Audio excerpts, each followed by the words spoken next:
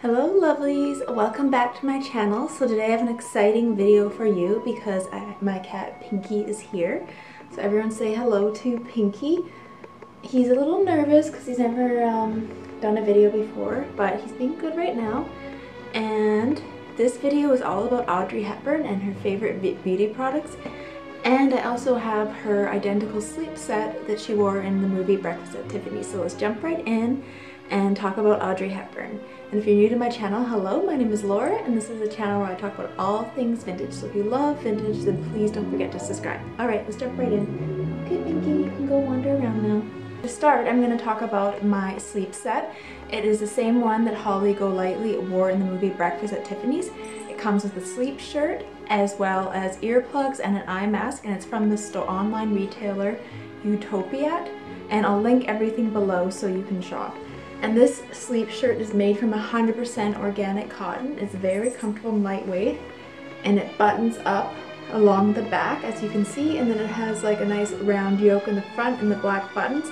So it's that tuxedo shirt that she wore in the movie. And moving on, she also wore these amazing little tassel earplugs in the movie, and I got these ones from the same place. It comes as a set, and they just stick right in your ears quite nicely, as you can see, just like in the movie, and they're really pretty. So I'm super excited about these.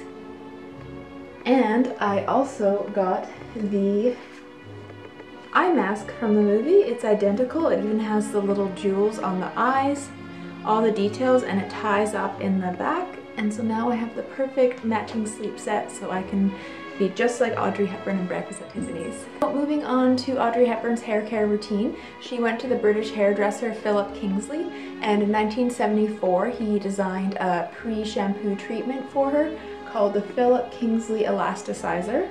And it is kind of for pre-shampoo for all hair types. It kind of adds moisturizing, manageability, bounce, shine, and elasticity.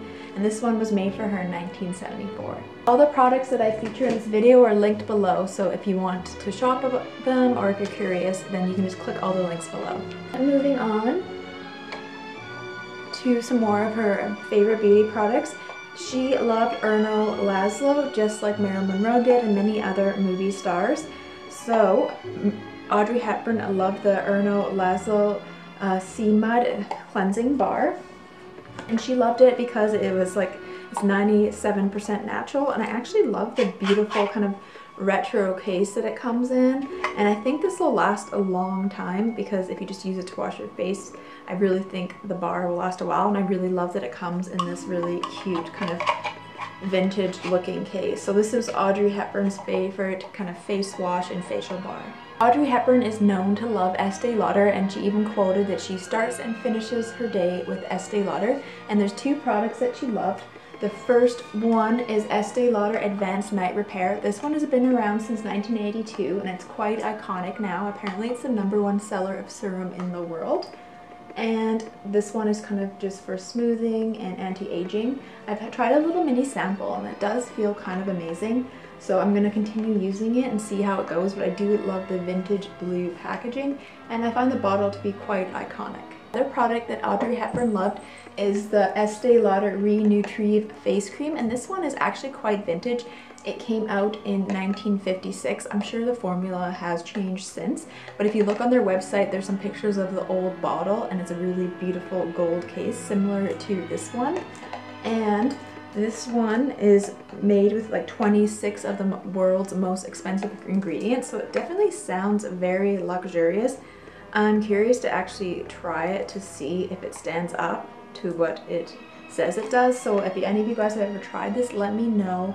I think it was around $130 Canadian. I'm sure it's cheaper in the States, but I'm excited to try it and hopefully it lives up to its reputation, and if Audrey Hepburn loved it, then I'm sure it's good enough for me. I was also researching the lip color that Audrey Hepburn wore in Breakfast at Tiffany's. A bunch of times this Revlon shade came up. I don't believe it's the actual shade she wore in the movie. I think it was made after. I might be wrong, I'm not sure, because I was getting mixed messages on different forums online. Some people are saying that it is, other people are saying that it's not, and then she wore more of a peachy color. I quite like this color because it's a beautiful pink color. It's very subtle. I'm wearing it right now and it's kind of like a neutral but a nice pop of pink. It kind of looks like something she'd wear in the movies, so maybe it is, or maybe it's just inspired by Breakfast at Tiffany's, but it is the Revlon Pink in the Afternoon, color number 415. And this one was only $6 or $7. I love Revlon lipsticks because they have so many vintage shades, and I believe this one is quite vintage. But again, if you know more about her favorite lip color that she wore in the movie Breakfast at Tiffany's, I would love to know, so please comment below. So I created a little mini lookbook with Pinky so you can see my Holly Golightly sleep set in action and kind of see how it fits and how I wore the eye mask.